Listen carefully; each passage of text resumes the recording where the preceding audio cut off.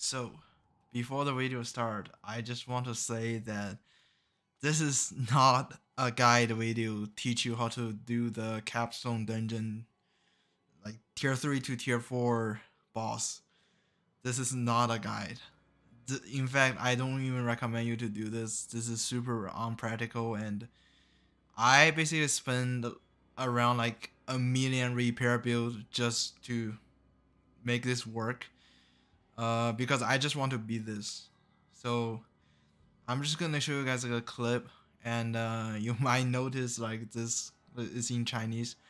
But I will show you guys like in English all the gears I used to kill this boss, and just explain what I use and why do I use it.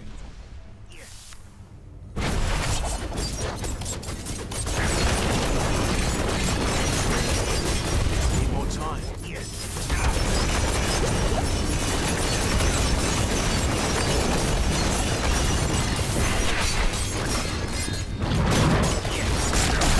I'm not ready yet.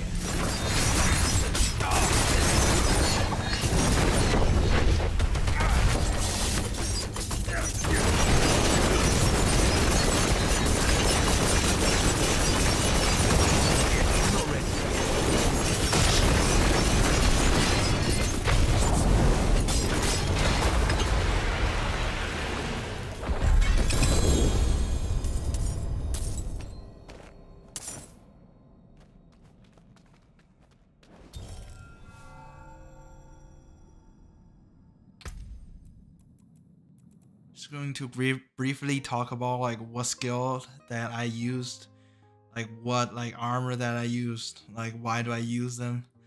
For the helmet, this is basically just whenever you are not healthy, which is below 80%, you will have like a bubble. This is super strong PvP too, like, but this basically just make you immune, which is you see in the beginning of the video, that this proc, so it'll allow me have like 4.5 second invulnerability.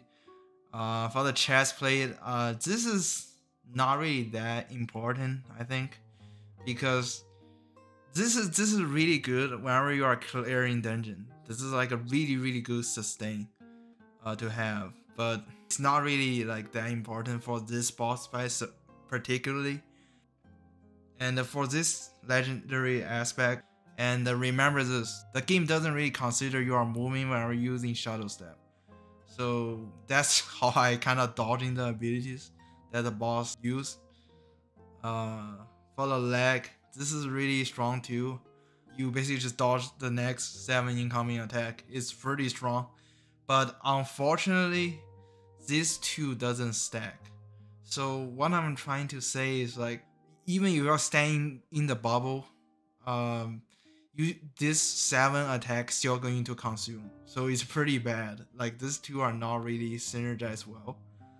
But I basically just want as much protection as possible.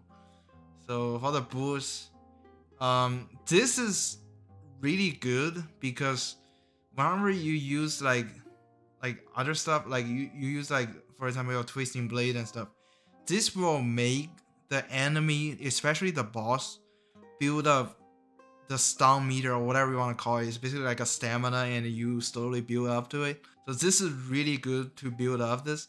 So this is how I do the dungeon. Basically, this is how I clear the dungeon, because I can just using this, and I can basically just perma stun the elite, and then like I will do my combo, and after that I basically just use concealment and run away, and normal attack the elite again. Try to keep daze them. So daze is basically like a silence in other game. They basically just cannot attack. They are not stunned, but they cannot attack. So it's really useful against like elite, especially like you're doing the Capstone dungeon, I guess. For the crossbow, like you have to put this in your crossbow. The benefit of putting this twisting blade legendary aspect to like a 2-handed weapon is basically give you double the bonus. And for the amulet, so it's basically just like a sustain. You don't necessarily need this. For the ring, I have basically just your shadow clone also mimic your imbuement. Basically, what I'm using is poison imbuement. And for the next ring, okay, if you are still not beating the story, this might be a spoiler, but you can get this from defeating the final boss. And this is not really that good, particularly from this boss, but I mean, I just don't really have another option for my weapons.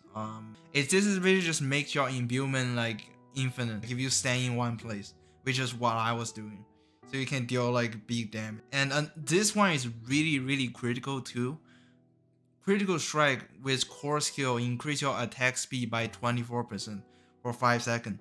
This is really good. Whenever you proc your inner sight, you can basically just spam your core spell, basically Twisting Blade, so much faster.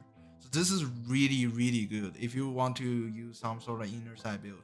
This is just makes you output like a lot more damage. Okay, I just want to briefly talk about the skill too, just a little bit. Puncture. It's basically the best basic skill for rogue. It just basically makes you applying vulnerable a little bit easier. Twisting Blade. My main damage abilities for like passive, we have like close damage reduction and life steal.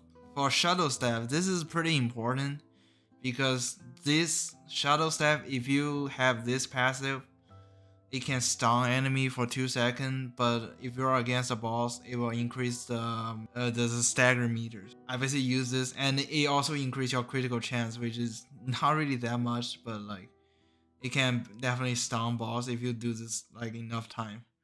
And I have this. This is basically like whenever I try to PvP, I use this, but like you better just allocate the point somewhere else. But for the concealment, I think concealment is super strong.